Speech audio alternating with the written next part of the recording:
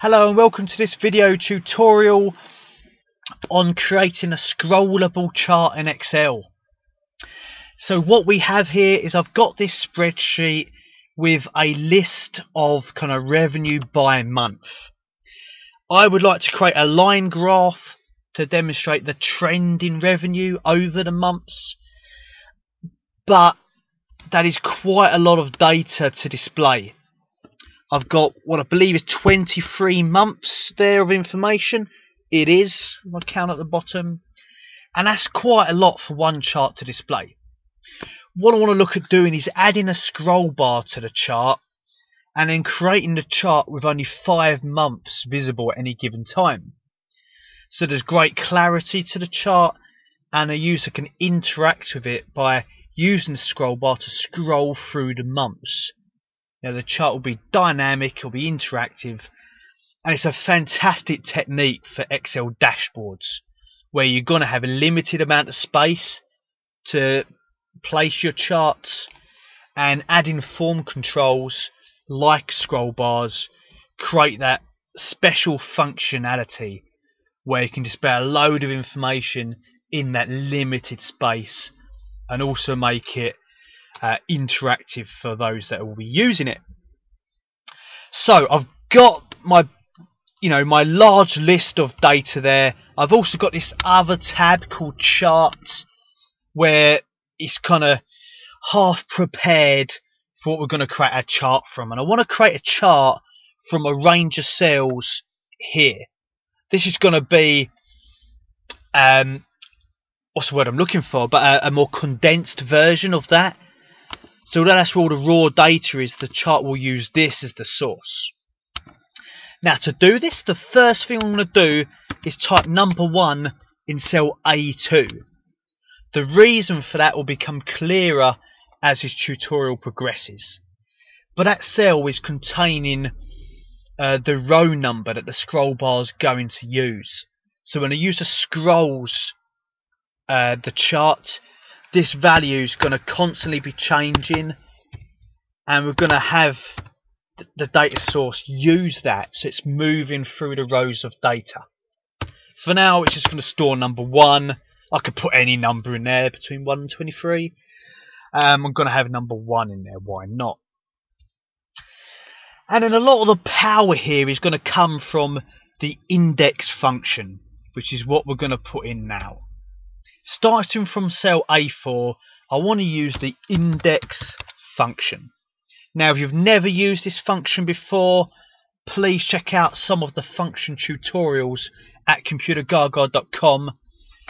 Index is a fantastic formula of Excel. It really does create some genius for you. Given our explanation at the moment, it says that the job of index is to return a value from a specified row and column. Now, this is better than what it sounds, but what we're going to ask it to do, if I put in an opening bracket, is when it asks for the array, it says, where is the data that you want me to return the value from? Well, the data for month, I'm in a column for month here, is on this all data sheet, and all the months are in this range here, A4 to A26. Now, as I select all of that range, and I can see it appearing in the formula bar above, I'm going to press my F4 key on the keyboard, my F4 function key, to put $signs in there and make an absolute reference. And then I'm going to remove the $sign from before the 4. I want that row number 4 to be relative, and the rest of the reference to be fixed. This is because back on the other sheet, I'm going to copy the formula to the other 4 cells of this little 5-row data source.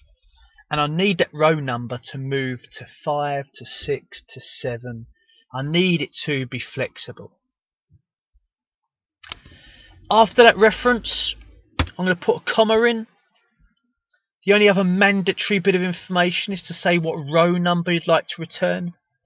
That information is the number we typed in cell A2, which I'm also going to press F4 and fix.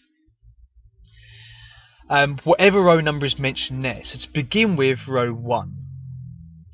I'm not going to specify a column number because I've only selected the array as one column. Only column A is there, so it can only return from one column. It is unnecessary to mention anything else. I'm going to close and bracket enter and look at copying that down. So hopefully provide a better example of what I'm doing. I don't know how much sense this is making at the moment, but look, here we can see it's returning the first 5 months of data at the moment. But it's dependent on what this says. If I change that to 3, it returns all the information beginning from row 3. So it's returning these 5. Yeah, so this row number is the row to start from in these 5. At the moment I'm changing that by typing. That is what the scroll bar is going to change when it's in. The reason for this relative nature here is so that when it moves to the next one down, that changes to 5 and returns the first row again. So now it's the first row, but starting from A5. So you effectively return A5, if that makes sense. Hopefully it does. That is why we wanted to remove the dollar sign. I'm getting some green triangles here warning me about errors. I can ignore them with this little smart tag that appears. They're not doing any harm, but are pretty ugly. And then what I'm going to do is copy that formula. And I'm going to stick it in the cell next door. And change them to B's. There are other ways I could do that. But that will work for now. And copy that down. So I have the exact same thing going on. Let's get rid of errors. Oops, that didn't happen. Click on the correct tag, please, Alan. Copy them down, and now it's doing it for column B. So now it's grabbing it from the revenue column. So I've prepared the data source that our chart is going to use, and I've got this cell that's kind of powering it all with a row number. At the moment, there's no dynamic nature to it. I have to type, but there will be with our scrollbar. The index function doing some of the magic here. Okay, next step is to create the chart. I'm going to select the chart's data source, which is on the chart sheet range A3 to B8, and I'm going to insert a line graph. In it goes. Beautiful looking line graph, which if I want to take things a little bit further, I can provide a little bit more formatting to this. World is your oyster with some chart formatting here, do as you wish. So a few quick examples. My plan is to remove that legend. Click on it, press delete, legend gone. Not necessary to tell me revenue is blue, I think I've got that. Value axes on the left. I'm going to click on that, delete that. Grid lines in the middle, whoops.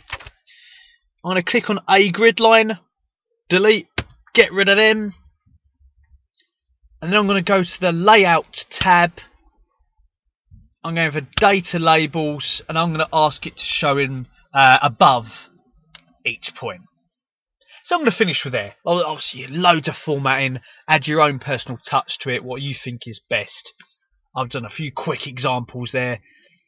But we've got the 5 months from our data source displayed on a line graph, which looks the way we want it to look. If I change this row number in here now, that is changing. As it moves to October, because it's using this data, and index is returning it. It's all coming into play. Now the step we've all been waiting for is to add the scroll bar to the chart. This is what it's all about. And for this I'm going for the developer tab. If you do not see the developer tab on this ribbon, just right mouse click anywhere on your ribbon, customize the ribbon, and check the developer box over here. If you are using Excel 2007, you'll have to go to what they call your office button. You'll have this orb, this circle over here. From there you'll go into Excel options, which will be around here sort of space. From here, I think they call this popular in 2007. But there'll be, I think it's the third checkbox to turn on the developer tab. Anyway, Google it, you'll find out to do that. Once you've got a developer tab, we're going for insert and to scroll bar form control. Second row, third column in that menu. Giving it a click will now give you the potential of drawing it on your sheet. And I'm going to click and drag and draw a scroll bar. I can always move and resize it afterwards if it's not quite right. For all intents and purposes for now, I'll just dump that on there.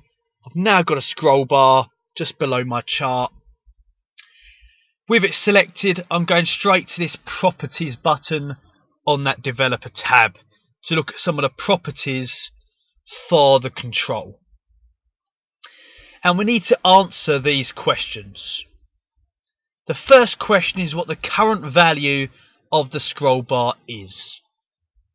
And I'm going to change that to 1. The current value is 1. What is the minimum value that the scroll bar can have? Minimum value is 1. It's what it is at the moment. It's the lowest it can go. Maximum value, I should have looked at this just prior. Actually, I did deny. I'm pretty sure it was 23. 23 months. Could always come back and change this after. Maximum number is 23. You may need to change that in the future. You cannot reference a cell in here. It has to be an integer or decimal. Value. Incremental change. When somebody clicks the left arrow or right arrow, how large an incremental change would you like to make? I'm going to leave it as 1, so it can move. A click of an arrow would move 1 month. That makes sense to me. Page change. What kind of incremental change would happen if somebody clicked a space inside the scroll bar? I'm going to change it to 5 because I'm showing 5 months on screen at a time. When somebody hits the middle of the scroll bar somewhere, it's going to jump 5 months. If they hit an arrow, it's going to jump 1 month. Cell link, when people are clicking the arrows on the middle of the scroll bar, what cell should it put this information in? What cell should it put the current value in? That cell is A2. That is what that cell's all about. A user interacting with the scroll bar will affect the value in there. That in turn will affect what the index function is returning and therefore the chart. And that's how it's all happening. If I click OK, then changes will be saved. If I click outside of the scroll bar, it becomes active. So now, if I use my right arrow, every time I click it, it is moving 1 month along. And I can see both the number in here and the data on our sheets changing. And same for the left arrow. September 2011 to Jan 2012. If I click anywhere in the middle of the scroll bar, it jumps 5 months. So now it's Feb 12 to June 12, July 12 to November 12, back 1. So we can interact with this now. We've got a fantastic scrollable chart. Whoop, don't make a mistake like that. Absolutely fantastic. Oh, that was a bad month, May there. So open that up with them hashes. Fantastic. Okay, last step I might make is maybe you don't want this value to be visible. There's so many ways of handling that. I might decide to put that information on a different sheet entirely. Probably on this sheet would make more sense, actually. For now, my plan is to change the font colour to white so that it does exist.